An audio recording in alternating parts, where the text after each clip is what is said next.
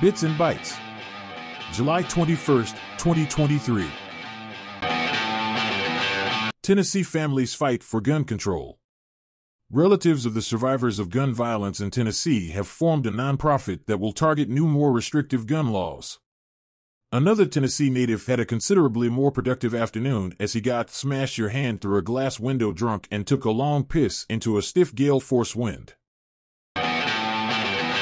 Biden picks female admiral to lead Navy.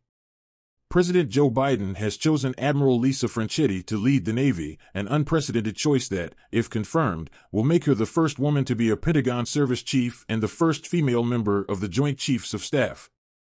"Listen, you cunt, do not fuck this up for us," said every woman everywhere. Special counsel sends letter warning former President Trump he's a target.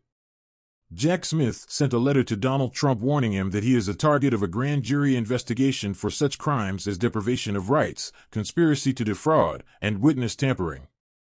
The former president said, "Bring it on. I am above the law. Hey, bring those high school girls over here."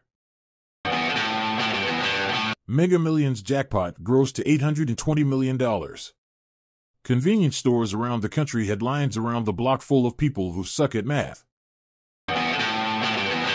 Annual Hemingway look-alike contest begins in Florida Keys. And the winner is